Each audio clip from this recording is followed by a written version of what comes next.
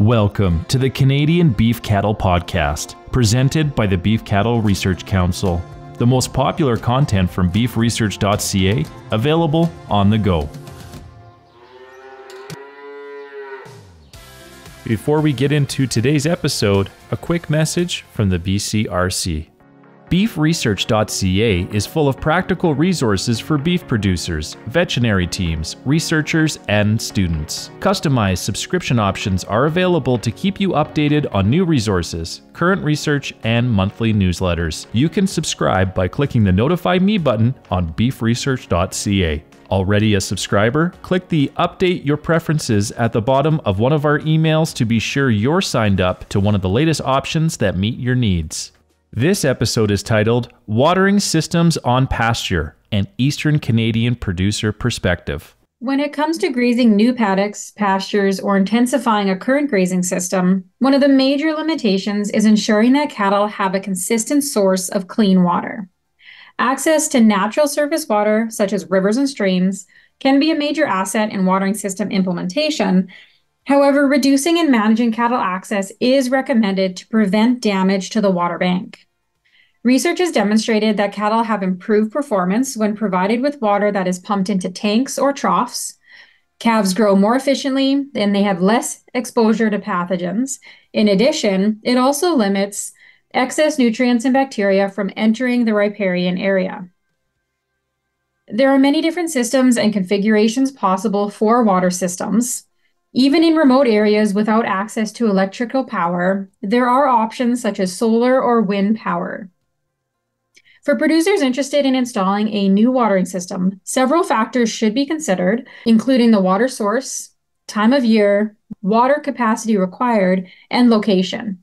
The BCRC has a water systems calculator, which is a useful tool that allows producers to estimate the economics associated with installing a new pumped water system based on their unique situation. In Eastern Canada, one of the most common ways of delivering water to pastures is by pumping water from a drilled well through a pipeline system. Now, these pipes can be buried below the frost line and used during the winter, or they can remain above ground and be removed during the colder times of the year. An above-ground system works very efficiently for rotational grazing setups, where many quick connect couplings can be added along the line, and the water trough can be moved with the cattle. Of course, individual producers will have their own unique requirements for a watering system. The following producer profiles highlight different ways in which pasture watering systems are used on farm in Eastern Canada. Dandy Little Farm, which is located outside of Amherst, Nova Scotia, is operated by Mandy and Dan DaCosta, and they have been farming beef cattle since 2015. Promoting environmental sustainability and reducing their carbon footprint are major goals for their operation, which they manage through optimizing grazing, reducing inputs, and minimizing a reliance on machinery to move feed and manure. Mandy is also a chef that aims to produce an excellent product for their direct sale consumers. Their herd consists of 35 cows that are primarily low-line Angus, with a few commercial cows from their initial herd purchase, whose genetics suit their needs for a low-input pasture-based system. They maintain their cattle year-round outside, and they calve once a year on pasture in late spring. They have been using careful grazing to reestablish healthy and productive pastures on 40 acres of land, which had been left fallow for several years before they purchased it. Ensuring good quality water is available consistently is a key component of being able to maintain their cattle outdoors in all seasons. In 2017 and 2018, they dug 2 multi-purpose ponds with the original intent of storing water, feeding a well for livestock watering, and recreational use. This evolved to include watering on pasture by pumping water from a vertical well to a stock tank in different pastures. The water moves from the ponds to the well to a tote and finally a stock tank that is moved with the herd. The location of the ponds was chosen based on observations of persistent natural water presence in a lower part of the field. However, in hindsight, they would have put the ponds on higher ground so that the tanks could be gravity fed. They say that the biggest part of determining where to put pond locations is understanding your landscape and walking your property. It is essential that you understand your landscape, Mandy emphasizes. Dan suggests walking the land during different seasons and times of year, time permitting, and taking advantage of online tools like Google Earth that can offer information from different times. They state that understanding how surface water is naturally moving on the land should be the biggest factor in pond and culvert placement. The culvert that empties from the original pond follows the naturally occurring ditch, which Dan suggests was actually an error, as it contributes to water entering the adjacent pasture. In hindsight, he would have situated the culvert to exit the pond in a manner that contributed to less seepage. Another recommended step from the DaCostas would be hiring the expertise needed. Hiring someone who knows what they are doing has been a key part of this. We could have rented an excavator and tried to do it ourselves, but it was so much more efficient to find people who knew how to do this. The contractors that we hired have been doing this for decades, and we finished in a matter of days, Dan notes. Lastly, the DaCostas suggest lots of brainstorming before any pond is dug. Consider all of the details of the planned use, including what are the potential future developments that might affect your decision on the location or design of your watering system. Improving soil and water quality through cattle grazing, crop rotation, minimal tillage, and cover crops is the mission of semi-retired veterinarian Dr. Peter Kotzoff, who raises cattle in southwestern Ontario's Grey and Bruce counties. Spanning over 2,000 acres, his farm consists of 1/4 pasture land, 1/4 woodlands, wetlands, and river riparian area, and 1/2 cash crops. His commercial 150 head cow herd is maintained outside year-round. Therefore, water quality and access are integral to his operation success and have led him to utilizing a variety of watering systems over the years, which have included ponds, windmill pumps, drilled wells, and sloughs. His properties also encompass 8 kilometers of the Saugeen River, plus numerous natural creeks and streams, which are fenced off to deny cattle access.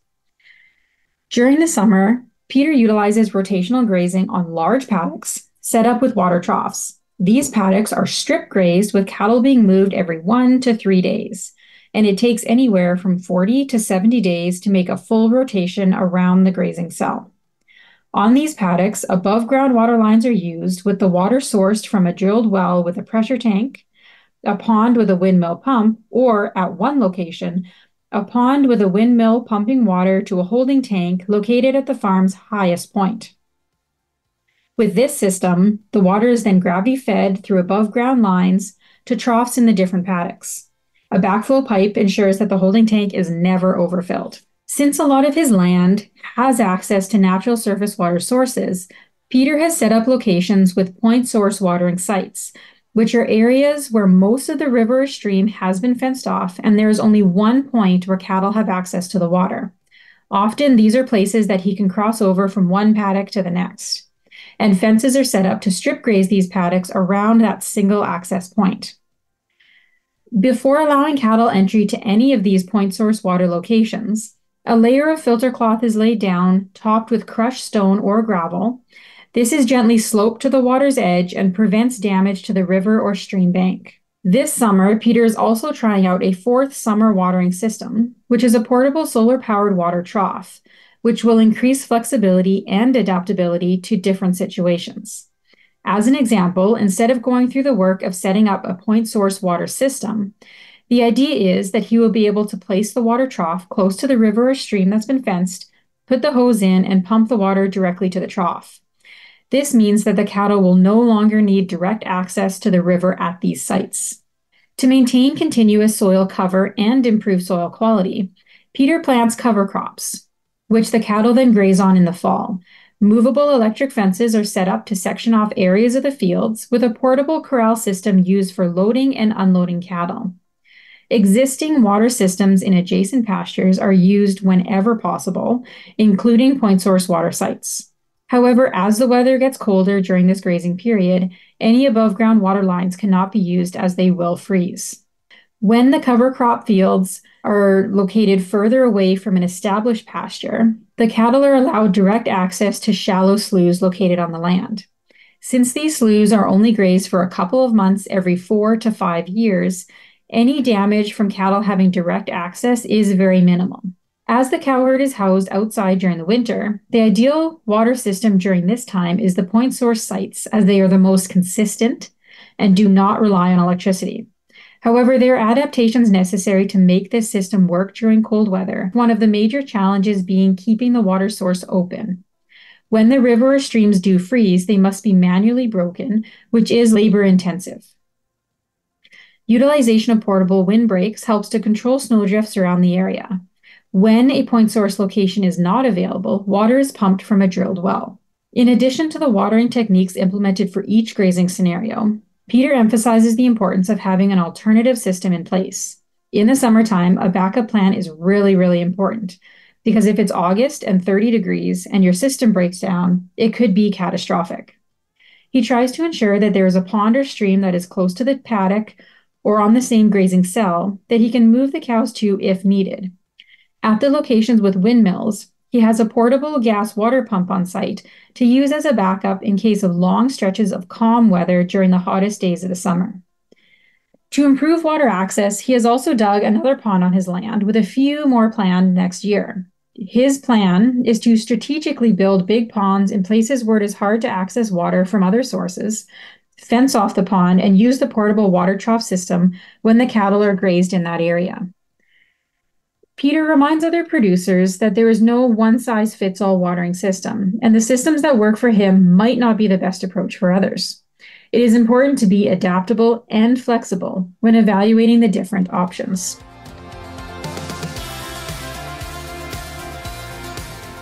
Thank you for listening to this week's episode. You can find all relevant links and information at beefresearch.ca or in the show notes. The Beef Cattle Research Council is funded by the Canadian Beef Cattle Checkoff and strives for excellence in the production of Canadian beef, cattle, and forage through research, innovation, and extension. Tune in every Tuesday as the Canadian Beef Cattle Podcast delivers straightforward insights, expert information, and a wealth of practical knowledge for Canadian beef producers. Subscribe now.